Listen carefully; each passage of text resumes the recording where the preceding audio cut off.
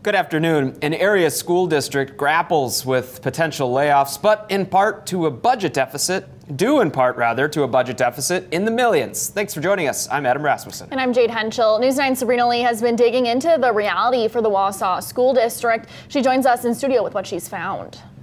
Well, Adam, Jade, the Wausau School District is facing a budget deficit of approximately $3.5 million.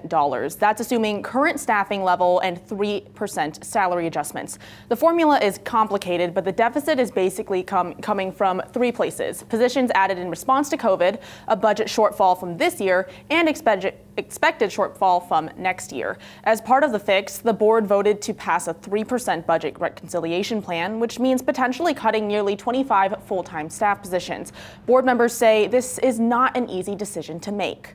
Obviously, nobody wants to cut teachers.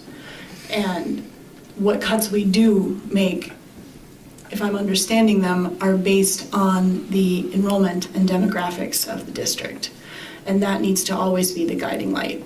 These are not arbitrary cuts. It's not like we need to make up money, so let's go find 3 FTE. The good news is that only 3.3 full-time staff members would lose their positions through this process, the rest coming from retirements, resignations, transfers, and leaving unfilled positions unfilled. In all, the district says this would decrease their deficit by about $2 million. The board also voted to reopen the retirement window, giving staff members the opportunity to turn in retirement notices through May 9th. Guys, back to you.